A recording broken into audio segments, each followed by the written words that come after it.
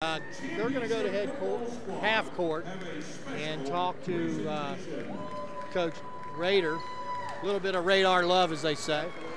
Maryville's going to get presented something by the college for their efforts in winning the first conference championship in football since the 1930s. So, Darren, what do you think about that? Well, that's great. I mean, we want to try to piggyback off of that positive momentum. They had a culture change this year. They had a work ethic change, and the hard work paid off for them. We're all really proud of what they did. Let me ask you a question. Are you using the weight room, your girls? We are. We've been in the weight room a ton. My assistant coach, Amber Lee, oversees our weightlifting, and you look at our kids, they're bigger, stronger, faster than they've ever been, and that's a credit to her work in there and their dedication. And we've got the football team out in front of us, but the score here at halftime, 44-26.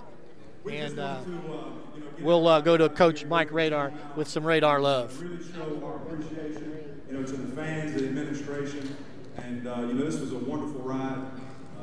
A lot of blessings along the way. When we think back, on the road to the championship and what these guys accomplished, my hats off to them and the staff and everybody involved. It was unreal. It really was. But we couldn't have had any of this, without the support from the school. And at this time, I would like to present our president with a football we have. This is a football from the actual Ferrum game when we won the conference championship, and we've had all the players sign the ball, and we would love to present that to you. Thank you.